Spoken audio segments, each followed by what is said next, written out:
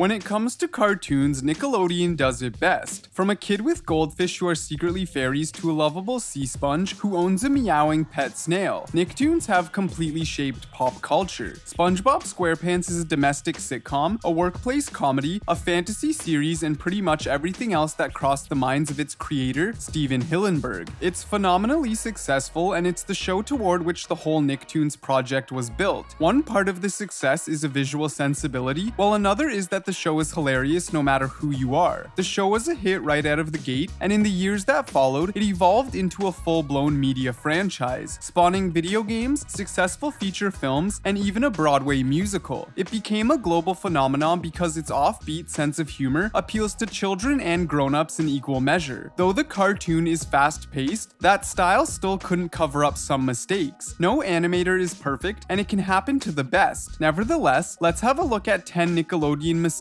in SpongeBob. SpongeBob had a very hard time trying to earn his license, but when he finally did, it revealed a rather strange fact. The viewers first learned of SpongeBob's age in the episode Sleepy Time when they saw a driver's license containing his date of birth, July 14th, 1986. As shown then in Briny Buddies, the expiration date of SpongeBob's license confirmed that it was made before 2003. Using his birth date, he was at least 13 and at most 17 years old when he received the license. However, the SpongeBob SquarePants movie showed that this quirky sea sponge was a lot older than we thought. According to one scene, SpongeBob has won Employee of the Month 374 consecutive times. That's a total of 31 years, which would make SpongeBob around 45 if those dates add up. Though that would certainly explain some of his actions throughout the series, it is still a strange thing since everyone in the movie refers to SpongeBob as a kid. Even stranger is the fact that Mr. Krabs was born on November 30th, 1942, which means that the character is now actually 75. The show knows that it's filled with continuity issues, and it's unapologetic in its lack of continuity. A great example of this is the ever-expanding question of whether or not SpongeBob has bones. SpongeBob has proven time and time again that he lacks bones, and that his flexible body can be maneuvered in many helpful situations. However, some episodes show otherwise. There are many episodes in which SpongeBob is seen breaking a bone or producing a skeletal form. In a similar case, some episodes show that SpongeBob is made entirely of a sponge-like material. He even refers to himself as an invertebrate and squishes his shape freely. For example, in the episode called Squirrel Jokes, SpongeBob shows how he can twist himself up and even claims, "I got no bones." I mean, we're so dumb, we don't even have a vertebrae. Look at me, I got no bones. But in the episode I Had an Accident, SpongeBob's x-rays reveal that he has bones. Besides many continuity errors, there are also those concerning some locations in the Bikini Bottom. This was the case with the most famous place in the cartoon, Krusty Krab, as well as the Chum Bucket. In some episodes, they are on the left past Patrick's house, but in other episodes, they are on the right past SpongeBob's house. However, in other cases, they even appear to be on a different road. There are not only several episodes, but several scenes in one and the same episode where the Krusty Krab appears but the Chum Bucket does not. Sometimes, Chum Bucket appears to have a straight street that connects it to the Krusty Krab. However, in other episodes that changes as the street either appears to be longer or does not appear there at all. For example, in the episode called Whale of a Birthday, the Bikini Bottom High School is across from the Krusty Krab instead of the Chum Bucket.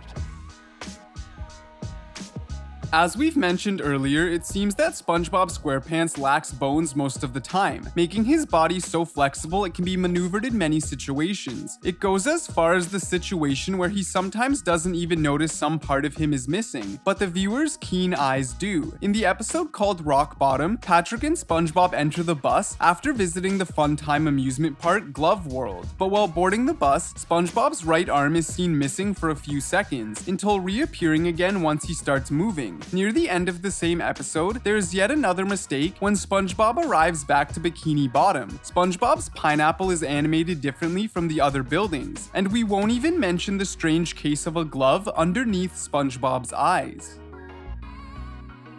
One thing that remained unmistakable to this day is the colors of the main characters in SpongeBob SquarePants. However, that's not the case with some supporting characters, which is understandable since the show has seen many of them throughout its 20 years. During the episode called Pets or Pests, SpongeBob finds a worm in a bush which he claims as a new pet and names it Mrs. Wormsley. But Mrs. Wormsley proceeds to give birth to her worm babies, and SpongeBob is stuck with a whole family of worm-like creatures. To save the babies, SpongeBob is forced to sabotage a garbage truck while angering some garbage men. But when one of them shows up to wipe the slime off SpongeBob's face, he is completely blue. But in the very next scene, he appears to be green as he was showing the slime to the other garbage man.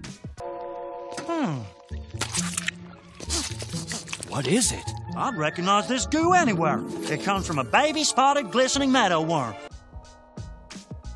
Krabby Patties became very popular among all the characters on the show, with everyone wondering what is it that makes them so delicious. We already know that the hamburger itself is a mixture of lettuce, tomatoes, tartar sauce, mayo, flour, turmeric, sea salt, land salt, barnacle shavings, the patty, mustard, ketchup, 2 buns, and onions, the secret formula, and cheese. But one of the biggest running gags in SpongeBob SquarePants is that of Plankton looking to steal the Krabby Patty's secret formula, which has been his biggest mission in life for years, and though he has come very close to achieving it, he's always bound to fail. In one of many episodes, it seems that he finally manages to do that, as we see him running away, carrying for him a giant Krabby Patty above his head. Though he quickly gets caught in a net, that is not the main problem of the scene. Namely, as he was running towards the camera, we see that the Krabby Patty is missing one very important ingredient. In the first scene, there is no cheese whatsoever. However, in the very next cut, a slice of cheese magically appears.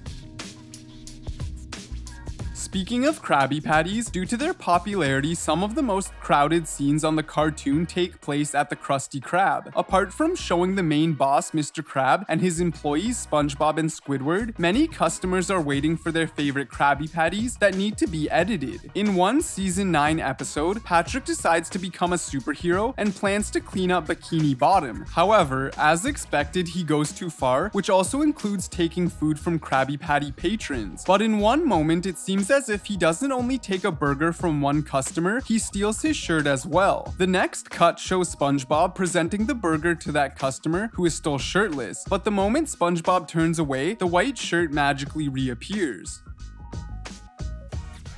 It is not clear whether the next game with numbers was intentional or it managed to slip through editing and caught the eyes of the viewers. In an episode called Best Day Ever, SpongeBob sets out to have the best day ever with his friends. He planned on working a few hours at the Krusty Krab, go jellyfishing with Patrick, learn karate with Sandy, and end the day with Squidward's clarinet recital. Sadly, his day falls apart when his friends have bad days, which inevitably rub off on SpongeBob. His day becomes better after his friends encourage him that he made their days brighter and that his best day ever was helping his friends. Ironically, however, the episode Best Day Ever was episode 20 in season 4, aka 420. The episode The Curse of Bikini Bottom features ghosts that are not able to hold things as they go through everything. In the same episode, when SpongeBob was a ghost, he was not able to hold his spatula for very long and fell through the ground when he tried to sleep on his bed. However, in the episode Seance Schmeance, we could see totally different situations. Not only could ghosts hold things, but they were also able to eat whatever food Rusty Ricketts had made out of real objects. In a few episodes, there's even a combination of these two examples. In Ghost Host, a ghost was able to drive a motorcycle through a wall. Look out below!